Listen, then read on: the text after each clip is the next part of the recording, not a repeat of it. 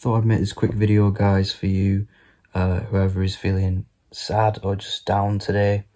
I've had a pretty difficult day.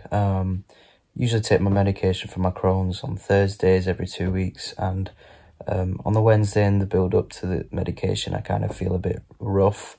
I've been feeling completely drained of energy. I'm feeling a bit kind of, under the weather. Partly because of this British weather, I just hate it.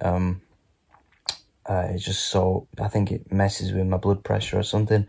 But I just wanted to quickly record this video just to inspire some of you guys and just to let you know, when you're feeling bad, when you're feeling rubbish, the best thing you could possibly do as a human being is acknowledge that thought and realise that your emotions are truly valid.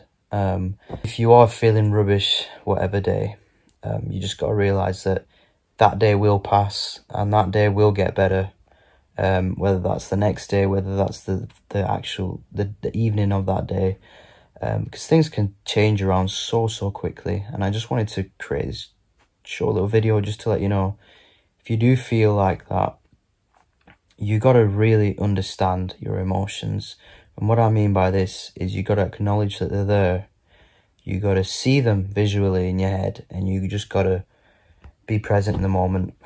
And that is one of the ways how you can truly practice mindfulness and meditation, and truly practice the arts of self-awareness.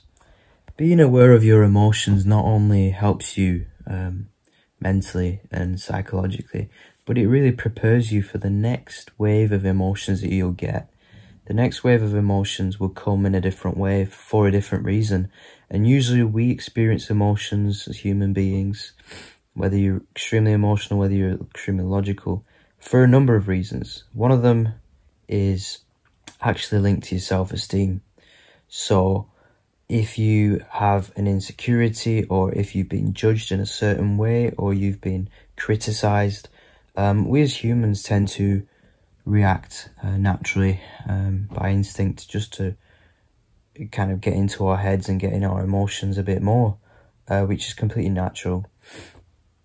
But the more you work on yourself, the more you work on self-esteem, those criticisms will not get in the way, those judgments will not get in the way of who you truly see yourself as, which is truly important. Another reason you might feel negative emotions is the context. So maybe the environment you're in, maybe something that you saw, something that you felt, something that you smelt was actually linked to a past thought, or a thought you've had that really conjures up these thoughts that are not the best of thoughts, if you get what I mean. And that's okay. Just wanted to make this video for that reason. So do like and subscribe and let me know what you think about this video. Thank you.